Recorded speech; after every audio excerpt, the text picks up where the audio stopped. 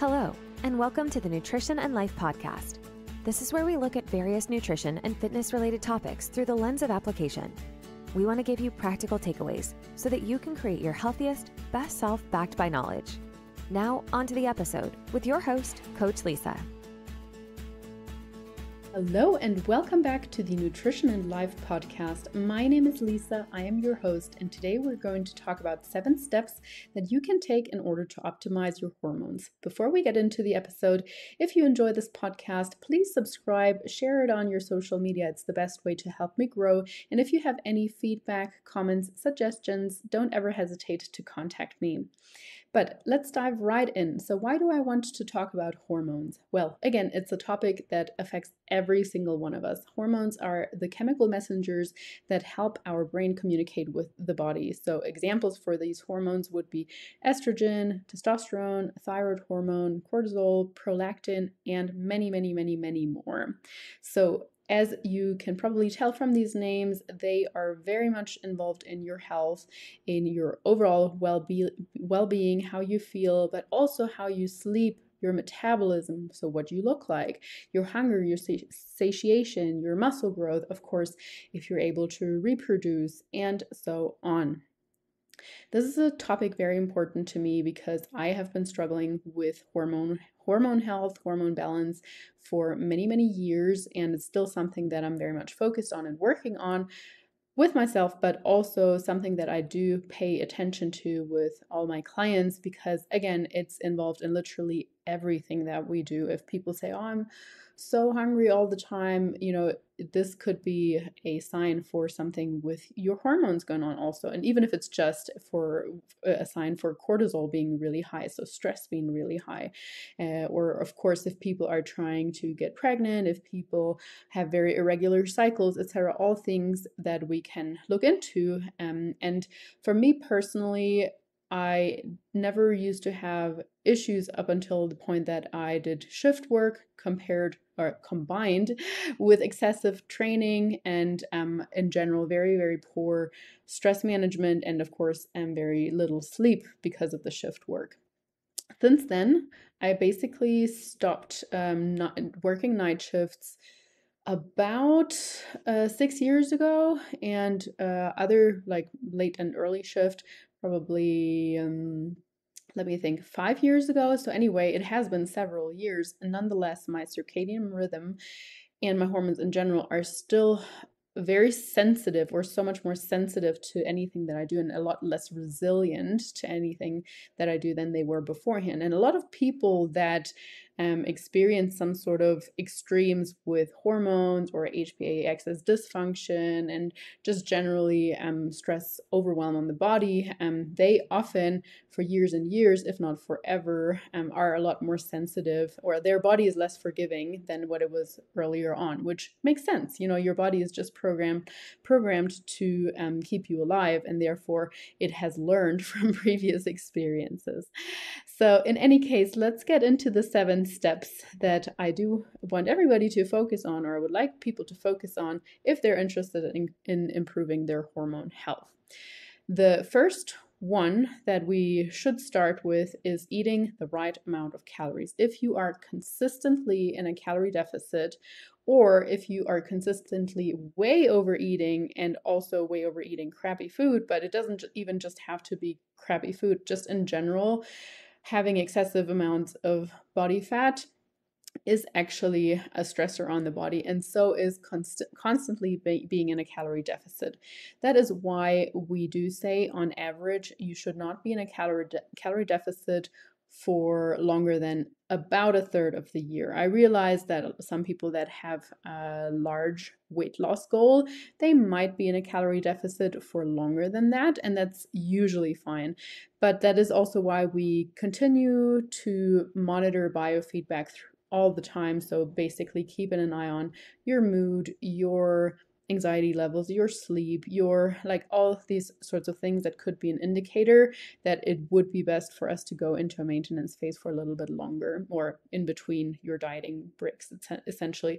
And we should also always consider that a lot of people that are in prolonged diets, they might have refeed days on the weekend, they might have a week where they're going on holiday and they probably ate a little bit more, and so on. So in the end, they add up, or that counts towards your maintenance time as well. Sometimes I've had people saying, "Oh, I heard you say you shouldn't be in a calorie deficit for longer than a third of the year, but we've been in this calorie deficit for 8 months or whatever." And then I point out to them that they were actually on vacation, that on the weekends they usually weren't adherent, and so on. So that doesn't count towards a calorie deficit. I'm just mostly emphasizing this because I also know there are other people on the other end of the spectrum that basically go from diet to diet to diet on top of over exercising, and that is of course the worst combination for our hormones.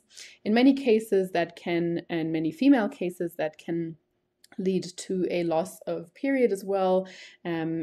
Used to be known as the female athlete triad, but it's really not just limited to females. Men can also have extremely low testosterone levels because of undereating and not and overtraining, etc. So it's recognized as a different condition these days, and definitely as an official condition as well. Like, many physicians nowadays are aware of that, and will ask you about your training and overall diet.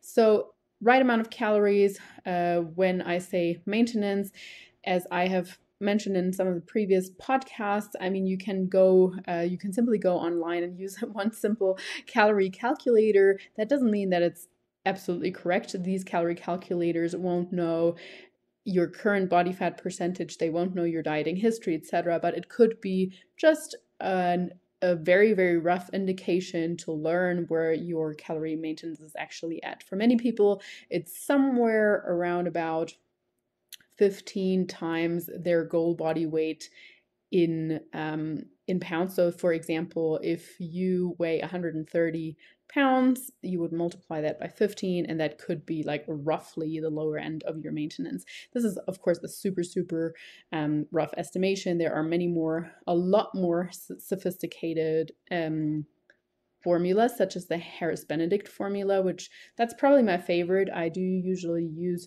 a combination of 2-3 different formulas in order to determine a rough calorie maintenance for clients. Of course, the other way to go about finding out what your calorie maintenance is, simply eating what you're currently eating, tracking that for 7 days, taking the weekly average, and also tracking your daily weight at the same time. If your daily weight roughly stays the same, then divide that calorie total by 7 as mentioned, and you should have the amount of calories that you needed in order to maintain your weight for the week. Moving on to point number 2, aside from eating enough food or not too much food, we also want to make sure that we are consuming enough healthy fats. Why? Because particularly the cholesterol in the fats is involved in hormone production. So if you constantly undereat fats, healthy fats in particular, you are going to struggle with your hormone production, primarily your sex hormones, but also the other hormones actually. So many people that prepare for a bodybuilding show or that are in prolonged periods of a calorie deficit combined with low fat. So especially in the bodybuilding space, it is and used to be very common to just, eat everything low fat and just chicken breast and rice and broccoli without any fat whatsoever. And oftentimes just because the calories are so low, people lose their period and have hormonal issues. But of course, the lower fat just exacerbate that. So on average, we want to try to keep your total fat consumption at about 25% of total calories or higher. Or you can also calculate that by taking about a third or 30% of your goal body weight in grams. So if your body weight is 120 pounds and we say 30% of that, then that would be about 40 grams roughly. Am I getting this right? Yeah, I hope so. But so that should be about the minimum. Of course, there might be times where you have to drop that a tiny bit lower if you have performance goals, etc. But just go by that as like your rough baseline. Then, of course, the quality of fats does matter. The quantity is the most important thing, but the quality does matter. And so we have four different types of fats. We have trans fats, we have saturated fats, we have monounsaturated fats, and we have polyunsaturated fats. The trans fats are the fats that we want to limit completely. They are usually present only in, or almost only in, processed stuff. So, for example, the cookies that you purchase or the frozen pizza, etc. This is chemically engineered for the most part, and in order to make things last longer.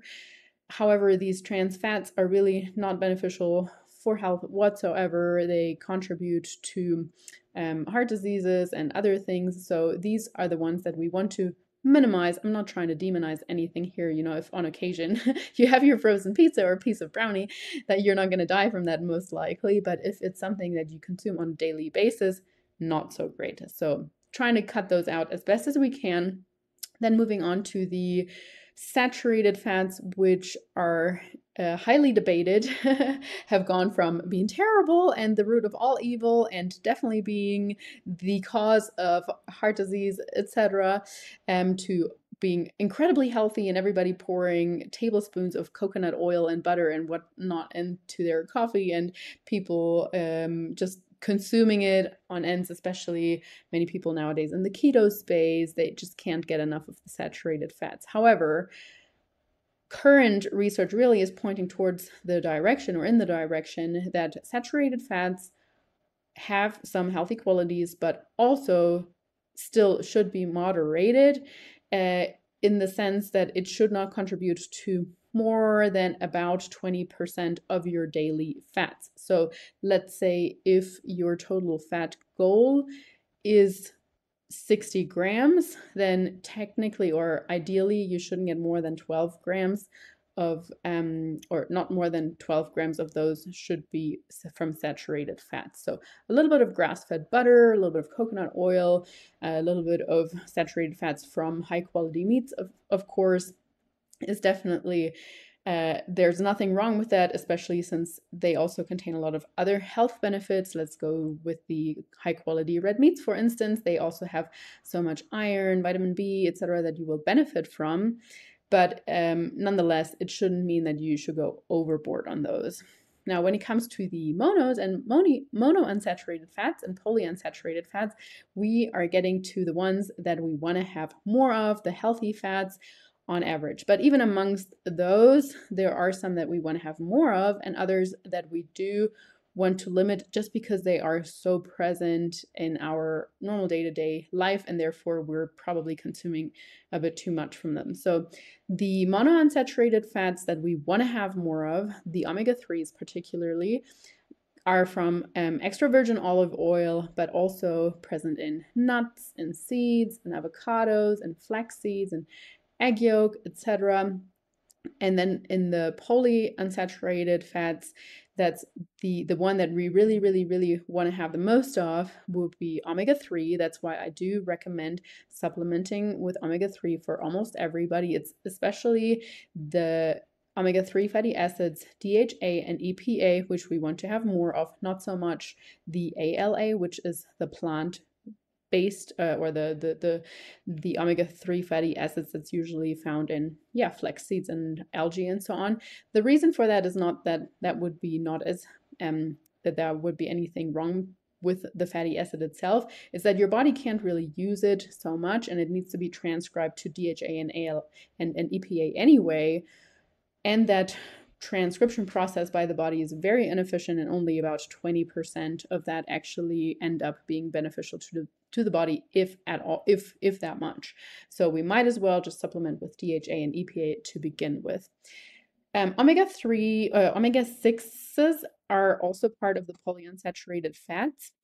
So technically people would say like, oh, why don't we have more of those? And that's especially when that whole movement towards more of the canola oil, soybean oil, and all grapeseed oil and whatever came about. However, now we know that actually it should be our goal to have almost a balance of 1-to-1 when it comes to omega-3 to omega-6. That would be like the dream. Even a balance of 1 omega-3 per 4 omega-6s would be absolutely amazing. Unfortunately, in most people, the balance looks more like 1-to-20. And therefore, we really don't need to try to increase the content of omega-6s in our diet. On the contrary, we want to lower that, especially because a lot of these plant-based oils are highly processed and actually in the format that they arrive or that we consume them nowadays are not that beneficial for our body anymore. So if you take something away from this healthy fat section, it's making sure you consume enough healthy fats. It's minimizing trans fats or processed things, frozen things, and so on. And well, not necessarily frozen, if you buy a normal normal steak frozen, that's fine, but more like frozen pizza and all these ready-made meals.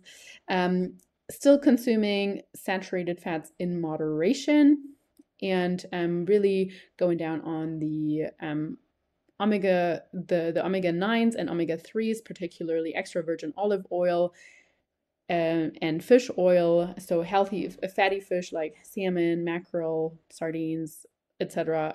They're incredibly beneficial for your hormone health.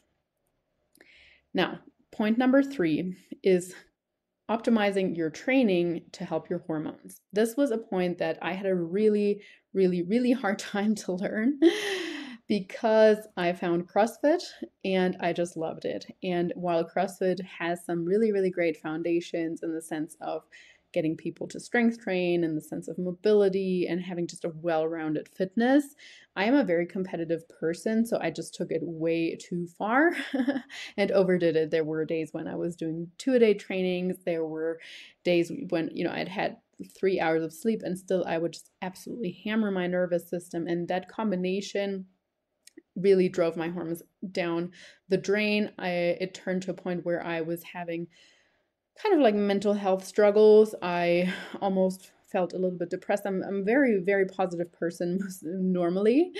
And so getting to a point where I wake up and I'm like, oh, what am I even doing here? This, it wouldn't be the end of the world or it wouldn't be the worst thing if I wasn't here tomorrow, kind of thing. That was a bit of an eye opener for me. And in any case, what I want to say with this is that some forms of training are just too stressful for our life circumstances and for us individually. The tolerance is incredibly different from person to person. Some people have a higher stress tolerance than others. When it comes to volume, but also just the intensity. But we shouldn't underestimate that throughout the various stages in our lives, this is likely going to change also. So, if something worked for you when you were in your early 20s, you had fun with it and you saw some great initial results with it and so on, doesn't mean that 10 years later, when you have a family, when you have high work stress and, your body has kind of gotten overtrained, that it's still the best method. It might still be fun. And that was a really hard point for me to grasp as well, because during the training, I had so much fun. And even afterwards, when you get that adrenaline rush and you think, well, I gave it all, I left it all on the floor, and that whole mentality of harder is better and, go and crush it. And if you're not sweating, then you're not working out right. And I was so bought into that. And it was not until I was actually forced to take a break because I had some injuries, neck, wrist, lower back, that I recognized that for body composition and for health, it was actually much better if I reduced my training volume, if I just trained more intentionally, thinking about what do I actually want to get out of this? Well, I mostly want to look good. Okay, so why am I doing a lot of things that don't actually help with that? And then on top of that, of course, recognizing that more is not always better when it comes to so not just the intensity, but when it comes to frequency as well, so that I didn't have to train 7 times a week, and maybe 4 times was just as great. And I didn't need to be in there for 2 hours, but like 45 minutes to an hour was plenty. So that is basically what I mean by training better, reassessing like what's your actual goal. If your goal is health or aesthetics, you do not need to hammer yourself every single training session, or most training sessions actually, every now and then pushing the limits, going hard. I'm not saying that in your strength training you shouldn't go hard, but just that combination of a lot of high intensity work, of overdoing it, in addition to a lot of other lifestyle factors, probably not the best thing. And doesn't just apply to me. I have had numerous clients that have come from more or less a similar CrossFit addiction or other high intensity sport addiction, and we slowly transferred them into more of a functional strength training with maybe in the beginning the occasional group workout or whatever, or maybe even a small metcon at the end, but much more structured without the weights, not as much of an emphasis on eccentric load, etc. And they saw incredible body composition changes. They managed to sleep better. That was often one of the biggest things that people say, like, wow, I've slept through the night. I didn't need to go to the bathroom 5 times, which is often an indicator that there is something wrong with your hormones overall.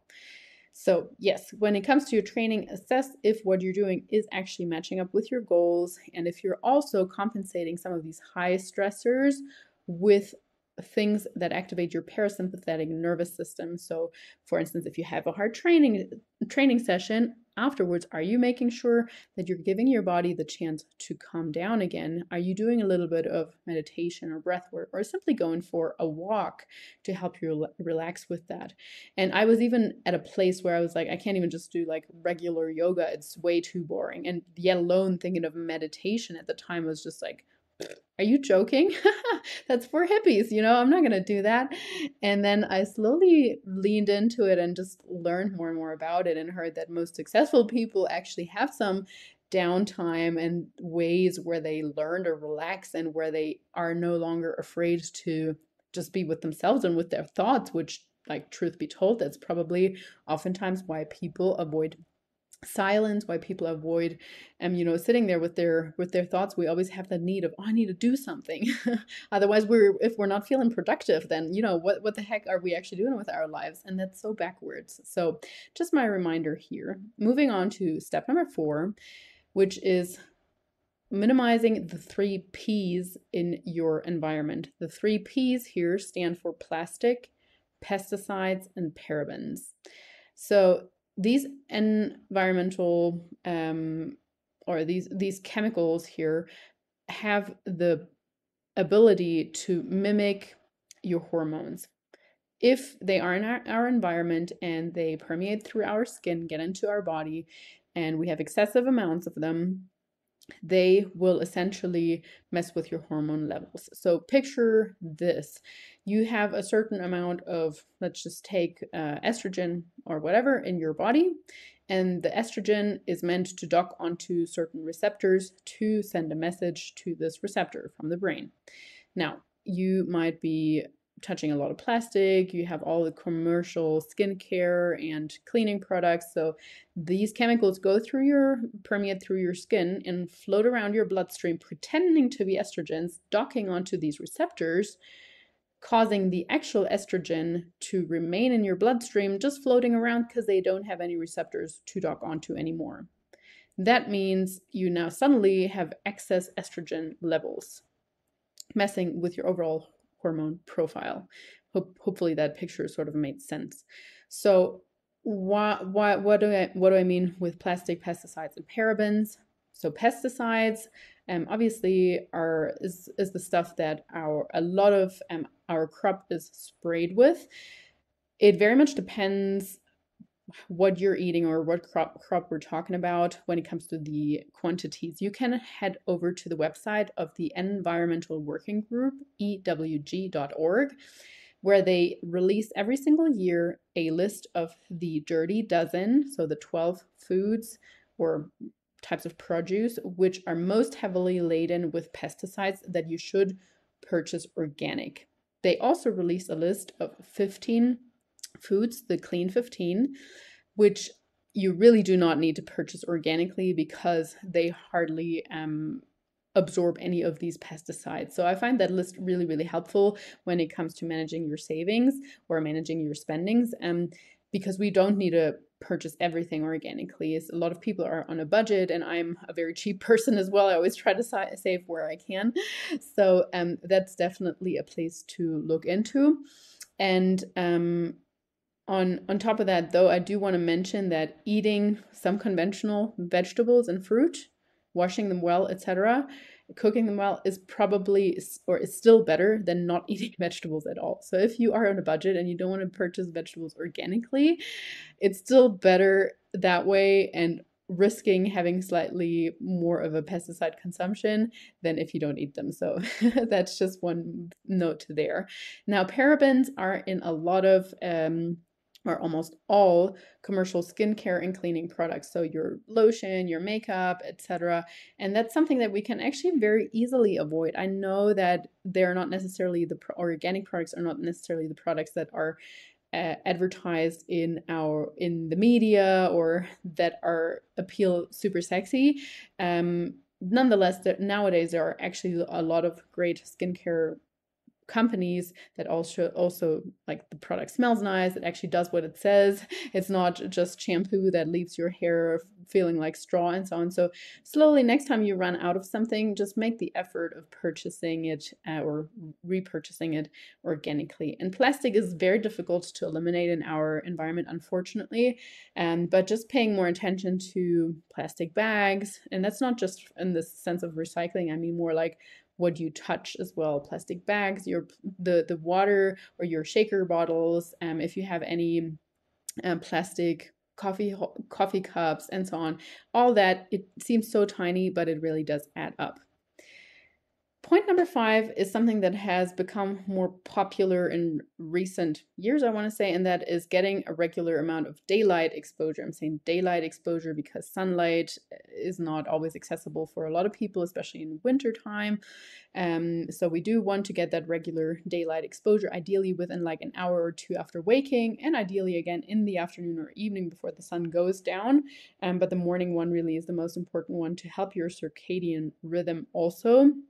And that's really the thing that I struggled the most with working night shifts and so on, having just that completely messed up circadian rhythm on top of everything else.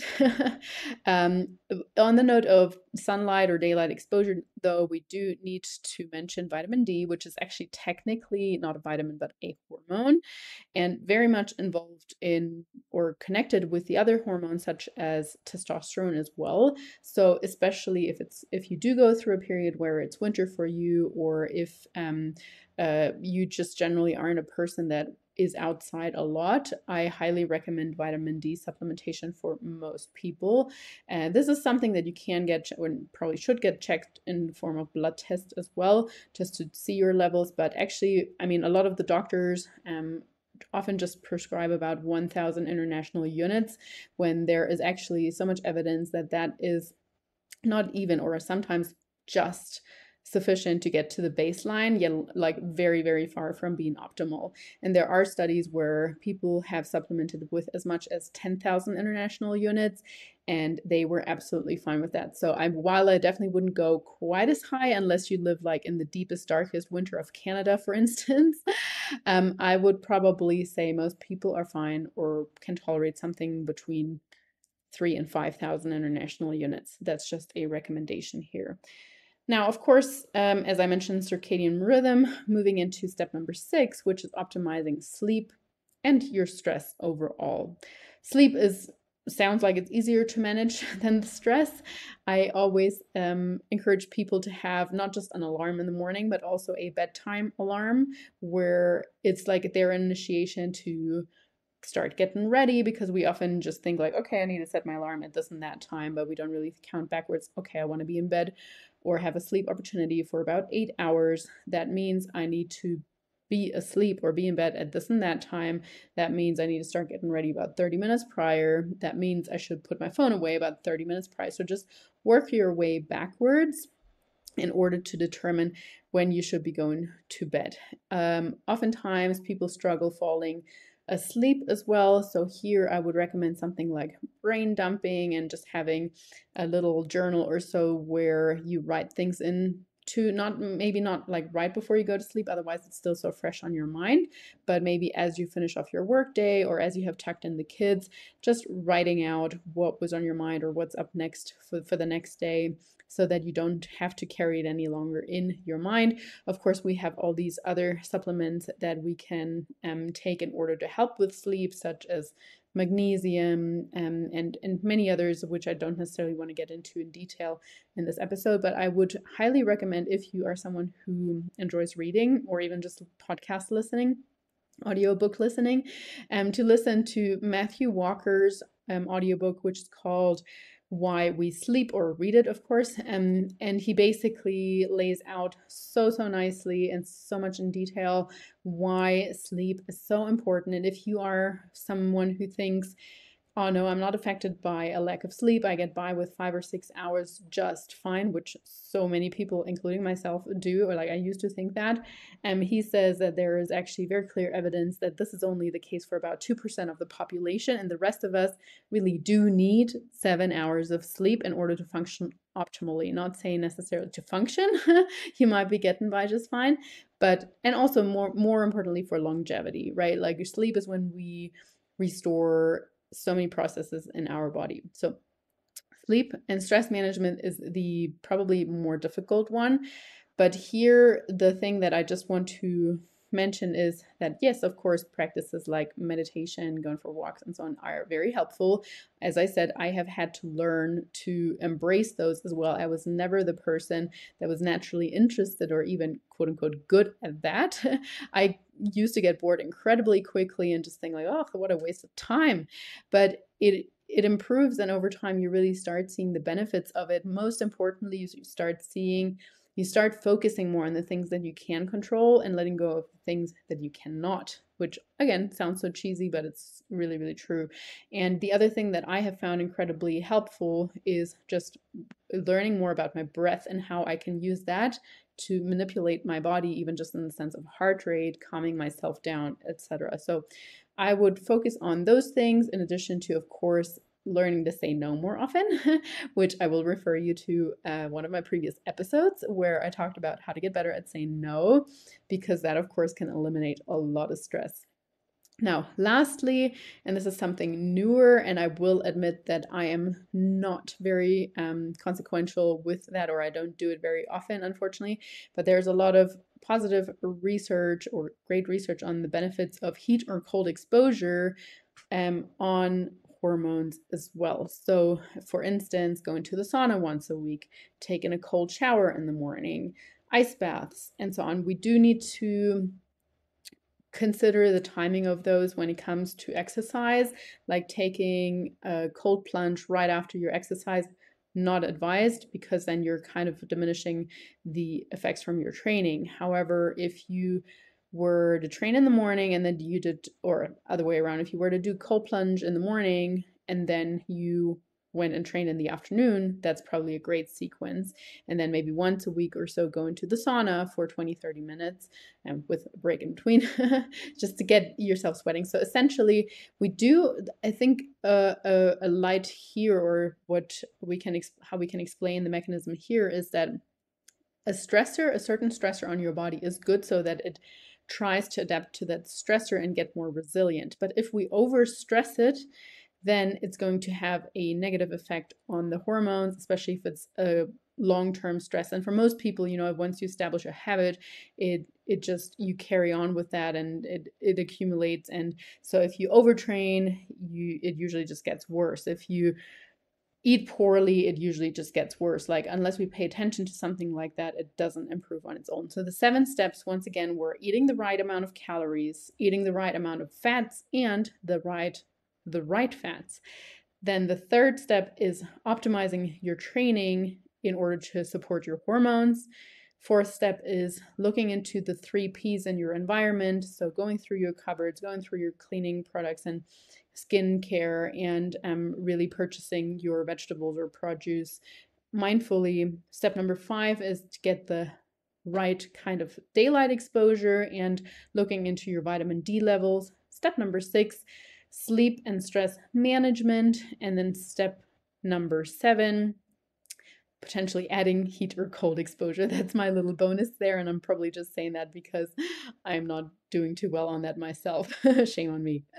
I hope you found these steps helpful. If you have any questions about this episode, hormones in general, or anything pertaining to nutrition training, or even just me personally, please feel free to contact me. I always like to hear from you guys. And of course, I hope you will tune in again to the next episode next week. Have a wonderful day. Thank you for tuning in. If you enjoyed today's episode, don't forget to subscribe, leave a review, or share the episode on social. Very much appreciated. You can also follow us on Instagram at Nutrition Coaching and Life, or head to our website, www.nutritioncoachingandlife.com, where we provide more valuable content. Have a wonderful day. Now go out and work on your best self.